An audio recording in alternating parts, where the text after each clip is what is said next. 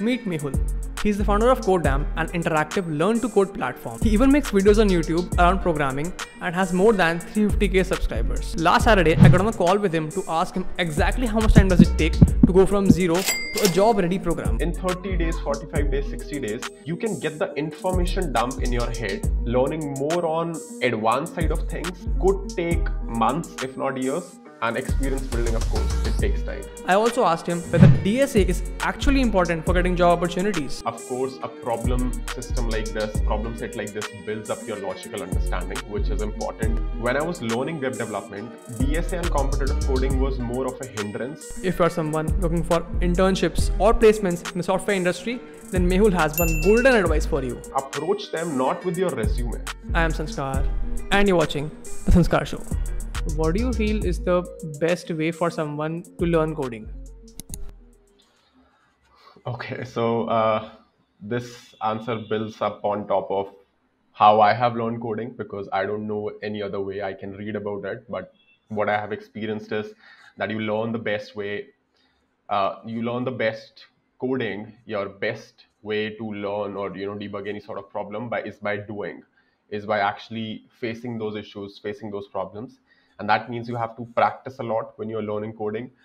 I always say, like, I consider coding a lot like maths. So I was a non-medical student in 11th, 12th. So I did a lot of maths in 11th and 12th, which was very difficult, like integration, differentiation, all these things. And one thing which we Yeah. have always been taught there is that you can't solve new problems until you practice like hundreds, thousands of problems before. If you're preparing for JEE, these sort of exams, you will come across these situations. I feel it's very less talked about in programming, but it's very much like maths itself, because until and unless you have solved or at least seen or experienced so many problems, you would have no idea like how do you get unstuck, how do you get yourself out, how do you even debug the solution. So I feel the best way to learn coding and the best developers out there have seen a lot more problems and have been stuck in a lot more problems than any one of us out here. So Right. yeah, I feel if you're learning programming, you should learn by doing always.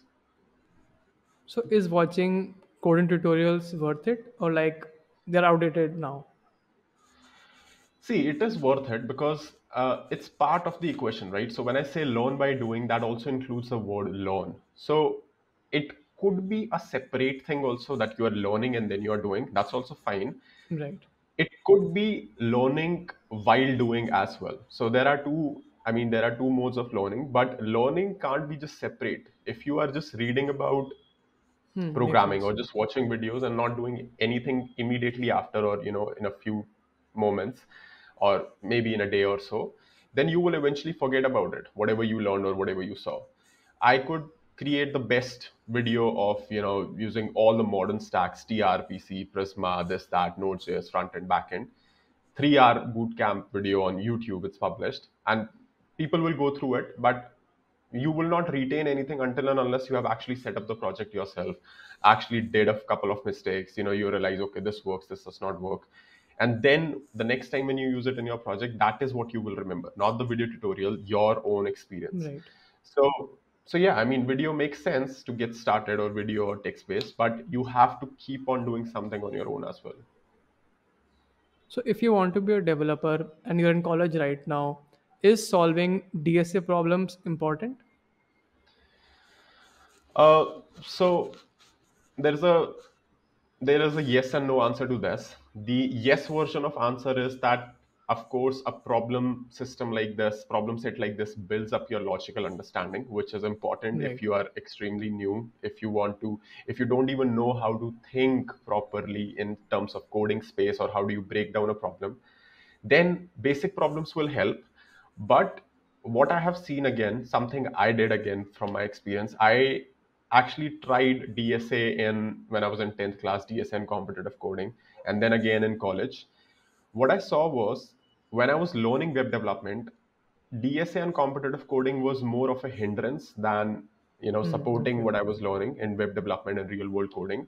Because what happens is that it's just way too deep. You can learn a lot about algorithms, you can learn about all the data structures and approaches of how do you find shortest distance between 2 points. It's okay until a limit, but at some point, if you really want to do real world things, like you want to build web apps, you want to make products that people use, you want to deploy things, you want to understand how real world applications work, you have to get out of that, because the the core of DSA and competitive coding is very hardcore computer science engineering of algorithms, which is important, but it's not something that will help you ship complete or finished products to end users. And I was that person Right. who wanted to build things for people.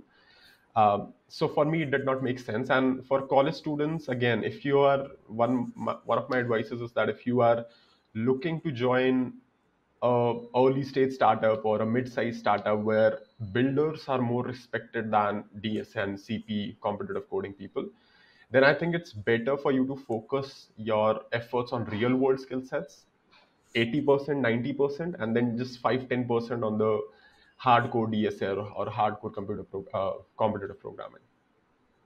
Just building upon the last point, then isn't this contradictory to our hiring process right now, where DSA is like the basic differentiator between candidates, and when we say that DSA is not that much important and not real world problem solving, then isn't that a bit contradictory?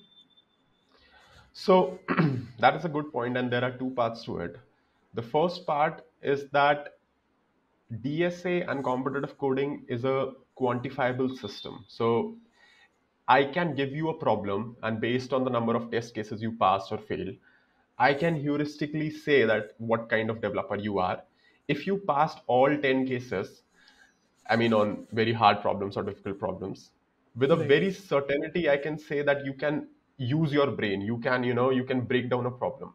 But if you fail a problem, which in fact even I will, people consider it the opposite, that the person can't do anything, recruiters and people. But it's actually, in reality, it's not a foolproof check, because if somebody who's a great developer or who knows about system design and this and Right. that, front end, back end, they might also fail the problem. But you see, so it's a quantifiable system nonetheless, that if I give 100 people problem, I'm certain, mostly certain, that no false positive, or a person who is not actually good will clear the round. Right. Some people who are actually good Okay. will be stopped at the round itself. So that's one reason. The second part to this is that there are a lot of companies who are actually moving away from DSA and competitive coding rounds, including us. Like we don't have any sort of DSA or competitive coding rounds for any of the developers we hired, and in the future as well. That makes it a little bit more interesting, because now you can talk about their past work, what they have worked on, let's say open source or whatever projects they built in their free time, the reasoning, why did they choose to use certain packages, why did they format their code like this. So in my opinion, I mean, if you have a lot of time, DSA, non-DSA problems or non-DSA interviews make so much more sense in order to understand a developer or a person in depth, compared to just Right. DSA, because it's just a single dimension metric, right? You just solve a problem, you pass, okay, you fail, not okay. That's why companies usually have multiple rounds, where in the first round, big companies I'm talking about, in the first round they will just put a DSA problem. And if thousands of people are applying in a company like Uber, for example, they don't have time to sit through with every single candidate. Right. But small to mid-sized startups which do not receive so many applications, these companies, I'm seeing a shift. These companies are actually prioritizing more on non-DSS skills, because they can sit through all these candidates and find a real gem out there. Right. Interesting. So essentially, the question then boils down to is that how do you become a job ready programmer right now if you are in college? Let's say in your first, second year. So again, there are two parts to it. The first one is job ready by system, which is like how system expects you to, especially if you're in India. And the second one is Right. job ready on your own, right? So when I say system, what I mean is that following the senior advice or following what other people have been telling you to do. That is mostly solve so many DSA problems, get a high rating, high ranking on Right. these competitive coding websites, and then maybe try to get a referral in Amazon, this, that, all these companies. Once you clear the DSA round, even if you get a job, you would pretty much be working on the same things which I will tell in the for the second thing, for the second way to get job ready. The second way to get job ready is to actually focus on your real world skills. This starts with what do you like the most, and I'll stick with web development mostly because I have the most experience in that. But there are fields like mobile application development, there are fields like AI, ML, data science. Whatever you like working, get really good at it, like super good at it, so that people recognize the talent you have. And then all you have to do, again, this is working out of the system, so there is no college or anything. All you have to do is just sit down, take a look at all the funded companies. That is where I would start. Don't start with non-funded companies just yet if you're applying somewhere. If you're good enough, sit down, take a look at all the funded companies, maybe pre-seed, seed, series A companies. Look at what they do. Look at what these companies are doing, what product they are building, who are they building for, and try to understand if you like the company. Because imagine from a point that you will get this job, right? If you're, I'm assuming that you're Right. really good, you have spent like months of time to getting to a good position. Now try to understand, do you want to work with this company, or do you want to, just create a 5, 10, 15 company shortlist. Then go to Twitter or go to LinkedIn, or any of these websites where the founders or the executives or decision makers of these companies are active. Then approach them not with your resume, because that is like saying, hey, I exist, just see my resume and try to give me a Yeah. job if you can. Approach them from a point of view where you are helping them in the first place. So something which I would like personally is that somebody DMing me or emailing me saying that, okay, here are 3 problems which I found, which are like, serious problems on the Code Dams website. And here is what I would do in a way to fix it for you, or, just give me, because of course they don't have our code base access or anything. But immediately I saw the value in the email. And then they attach, hey, I'm also looking for an internship in the coming month or so. um, uh, is there any sort of opportunity available for me? It's an email or it's a DM. I would most certainly reply in a more positive way compared to somebody just sending me their resume that I have worked on this Right. that technology, because you have immediately made it personalized. I knew like you spend 10, 15, 20, 30, whatever amount of minutes figuring out what we do, figuring out this problem, okay, is something which is impactful for us. That just shows that you are dedicated. And I I mean, I'm pretty positive like founders like me and other founders in the space are really looking for people who are passionate and who are, not just good developers, but also care about what we are building. So that would, if not a job, that would most definitely get you a call or an interview with the Right. top person in the team. And that's like the best chance for you to get that particular opportunity. You mentioned something interesting in your answer right now, that you are assuming if someone is applying for a job at a funded company, they have spent months while coding. But there are various videos on YouTube, I'm sure you must have come across them, that learn to code in 30 days, in 1 week. So, what are those videos about, and do you feel it's actually possible to learn to code in that short amount of time? So I would say again, there are two parts to this answer. It's possible to learn to code, but experience building takes time.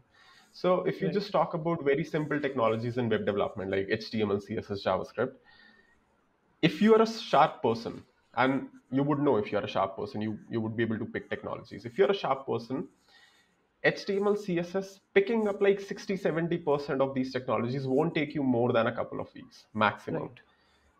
JavaScript again, like 2, 3 weeks maximum. So in 30 days, 45 days, 60 days, you can get the information dump in your head that okay, all of this is how it works. If you're spending like 3, 4 hours every single day for the 30-day period, 120 hours of learning and practice, it is enough to get started with very basic things. And when you say learn coding, I consider somebody just knowing HTML, CSS, JavaScript as learn coding. Right. But Yeah. then there's a difference. Like, how do you get good at it? You learn more about the ecosystem, what all other technologies exist. You learn more about production level technologies, because what you're learning is not what people are using. HTML is used by nobody, but people use React all the time. When I say HTML, I mean just the raw HTML format. Yeah. So learning, or rather, like if we change how we say it, learning the basics can be done in 1.5 month. Learning more on advanced side of things could take months if not years, and experience building, of course, it takes time. So yeah, I mean, you have to figure out at some point that okay, I think maybe 2, 3, 4 months down the line, I know enough, and I also have enough experience on my hand that I've built like 2, 3, 4 projects which I'm proud of. Now let me just figure out, or now let me just start approaching. And even a better way for testing this is, like I said, you approach a founder, you or approach a person with a personalization or a recommendation. Okay, I found these two things broken, or these two things that can be improved. Until and unless you're Right. able not able to find it, it's probably, you're still in the learning phase, and you should keep on learning, and you should keep on building, practicing, until you start developing that mindset. Okay, this is something which is wrong, we can improve this, we can improve that, and so on. Right. How do you suggest someone should build a good resume? Like if they're in their first or second year, chances are that they have not done good internships at good places. So what do you suggest should they include in their resumes?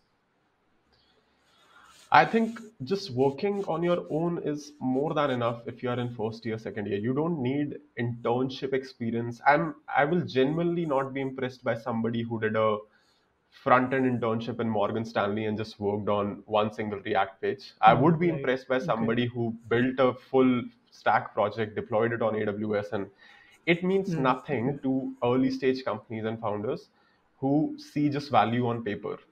You have to Right. build something meaningful. And if I'm on a call with you, I should be able to ask you to, okay, screen share and show me your the full project. Let's open package.json file. Let me tell me, like, why did you write that script? Why did you install that Okay. dependency? Why do you think this project structure makes more sense? Why do you so you know somebody who knows ins and outs of every single thing they are doing, I feel that is like a lot more important compared to your internships or anything. And that is what you should be focusing on. And the way to know what you should build as a person is, I mean, at least for me, what it was is that I started programming for a reason, because I wanted to build things. I wanted to explore, how do I build games, how do I build blogs, websites, and so on. So that is what I built. So figure out, why did you start programming, except for job and internships, of course. Uh, what fun thing do you want to exist out there in the world which does not exist? What fun game or app or something that you want to exist? That is your idea of building the thing. Then Right. you build it, then you deploy it, and then you add it to your resume. This is so much more valuable than company names, especially, at least for me, because if I'm getting on a call with you, I would value your work and your deep understanding of what you are doing much more than you being just, you know an intern in Facebook or Right. any sort of company. Right. That makes sense. So now coming to projects, how do you define a good project? How I define a good project is where you as a developer know everything you have done. There are paths you will copy paste from various websites, Stack Overflow, ChatGPT. You will ask questions, you will ask Yeah. things.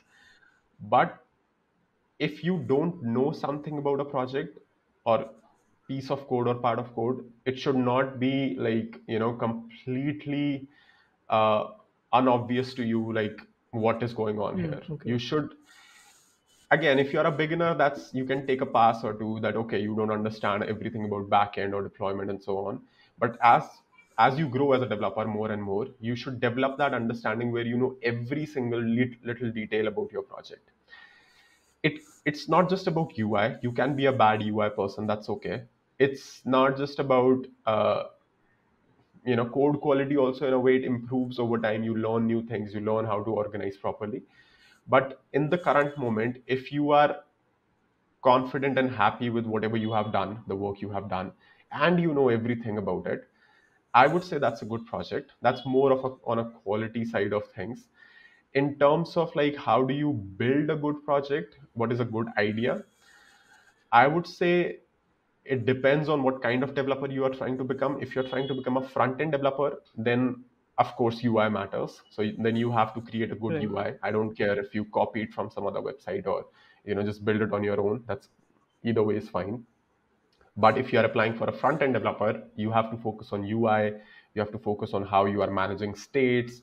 You have to focus on, I mean, a little bit on the extreme side, but people don't talk about it a lot. But it's great if you can focus on accessibility. It's great if you can focus on color schemes. It's great if you can focus on, little details like disabled state and modals, buttons, this and that. Right. If you're applying for backend, then the efficiency of the code becomes important, like how you are structuring, how you are making backend calls, what kind of data structures are you enforcing for returning your data. Is it JSON? If it's JSON, then how are you structuring data? How are you making database calls? What sort of technologies you're using? If you're using JavaScript, then if you're using TypeScript or not. If not, then why not? And so on. So it depends on the kind of developer, and if you're becoming full stack, then of course, like uh, a lot more responsibilities on your Right. head. How do you manage both the stacks and then also deploy it properly, and then also understand everything you have done? So yeah, I think that's how I would evaluate a project. You mentioned something about ChatGPT. So, how do you feel that students right now can use ChatGPT to learn to code? So so yeah, this is one of the integrations which we have also done on the CodeDam platform itself. We use GPT-4 API. The way I would recommend today, if you're using CodeDam or any other platform, as a matter of fact, um, it's a great tool to accelerate your time to get unstuck. That is Right. how I think.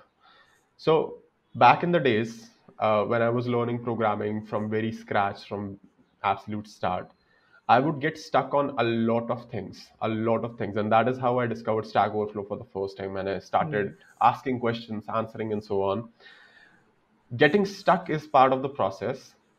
Getting unstuck is extremely important, and most people I see, they just either are performing bad Google searches so that they don't get any answer. I mean, they end up getting no Right. answer, or they just don't sit long enough for with Long their enough. bugs for Right. 15, 20, 30 minutes and figure out the solution, and then they give up. Yeah. A tool like ChatGPT and GPT-4 and Jarvis and all these things, which we also have on the platform, what they do is they accelerate or they reduce your time to get unstuck from 30 minutes to 30 seconds. Like if you're spending a lot of Right. time, what is wrong exactly with your code? Because it is possible. I mean, it's most likely, it's definitely 100% a reality that the things you're stuck on as a beginner, somebody was stuck on in past as well. But the code or the specific scenario might be different. Right. Google and the search engines just index content. They don't index the intent. But AI can index content as well as it understands at a certain level. Okay, this relates to whatever content I had indexed earlier. Interesting. Yeah.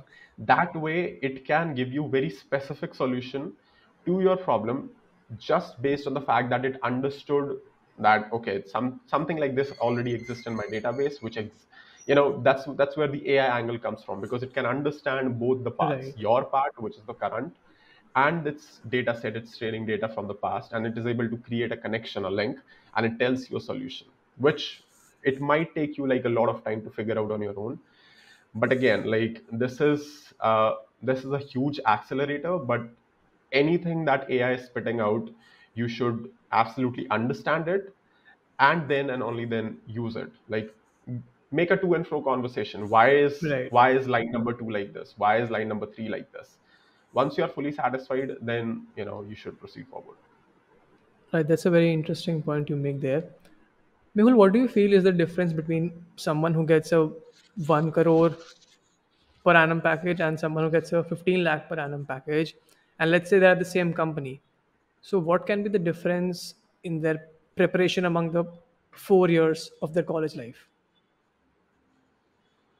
So I'm not very qualified to answer this question because I've never been in a situation. I have friends who have 60, 70 lakhs per annum package in bigger Okay. companies. But I mean, if I just think logically, a company who's giving them that much amount of money, 1 crore or 15 lakhs, as a matter of fact, even there is some level of luck, of course, always involved. Like right problem delivered to you, which you cleared, and then you proceeded to the Right. next round. But at some point, I also feel you are rewarded in terms of how much value you can create in potential future.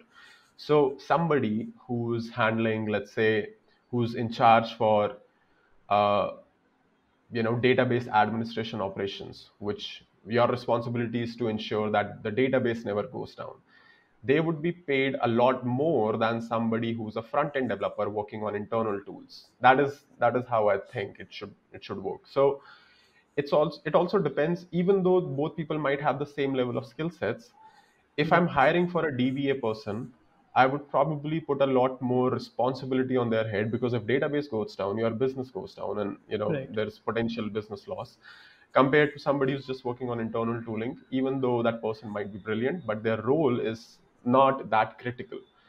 So that might be one factor. But like I said, I'm not very equipped with I'm not very qualified to answer this particular question, because I haven't talked to a lot of people who are in 1 CR, 1.5 CR package, and they are like 10 to 100 times better than what I have seen who are placed at 20 lakhs, 25 lakhs. So I don't know any uh, Mm-hmm. Right. developer level difference, but I feel it's mostly a function of luck plus the responsibility given to you.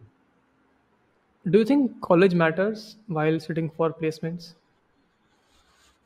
Unfortunately, yes. I mean, there is no denying in the fact that biases exist in system, and no, not everyone is thinking like I said, that it should be completely based on project-based learning or practical learning, and we just get on a call and interview and Right. just figure out. And the reason I say this is because the same concept applies whether you like it or not. If you look at percentages of good developers from universities like IIT or BITS or any sort of university, the percentages is where things get interesting. Because if out of 100 people qualifying, graduating out of BITS, if 80 are good developers, you have a 80% chance of, if I just blindly get that BITS student on interview, they will turn out to be good, compared Right. to someone from another college where it's just 10% great developers. And in that 10% range, there could be that one developer who's better than everyone in IIT and BITS. Yeah. But just because probabilistically your college is on the, on has a historical rate of 10% itself, it creates a bias. So, that surely exists. Especially when you're going through the systems route, where you just apply via college and sit in a company, and the company already has a bias for you. Exists a lot less if you're applying directly, like I mentioned, through the founder route and Right. through somebody who's making the decision, because there you already have established your value first. You already have convinced Right. me, okay, this guy or this girl is someone who just showed me what is wrong with what we are doing currently. So I know in a way that, okay, you would not waste my time, so I would be happy to get on a call. So yes, college does matter, but there are ways to make it not matter.